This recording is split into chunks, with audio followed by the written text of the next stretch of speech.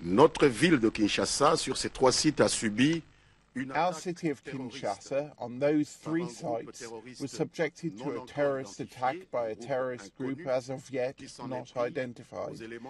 An unknown terrorist group which attacked security forces in charge of protecting these 3 sites, which are strategic sites. The armed reaction by the armed forces of the Democratic Republic of Congo and of our security forces in general, in legitimate self-defense and out of duty to neutralize a terrorist aggression, has been prompt and severe.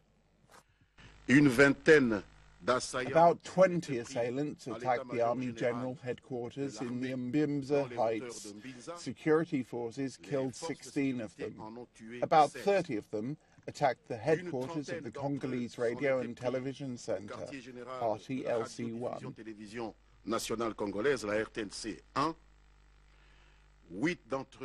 8 of them were killed and 3 captured. About 20 more attacked the international airport in Gili. Half of them, that is 10, were killed. It is not happily that the armed forces had to exercise their duty and protect strategic sites of national security interest.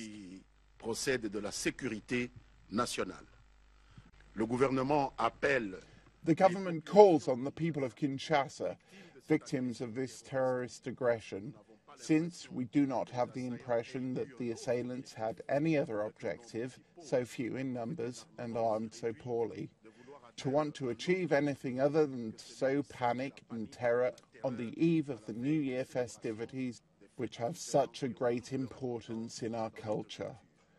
Therefore, in the name of the government, I invite the population to go about their business normally, to defeat this act of aggression, the objective of which was to terrorize the population.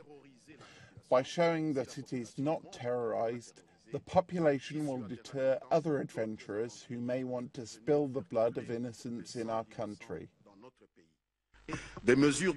Security measures have been reinforced. May no one fear those. These measures were taken in the interest of the Congolese people, which the government, the state and the structures of the government, such as the army and the police, have a duty to preserve at any price.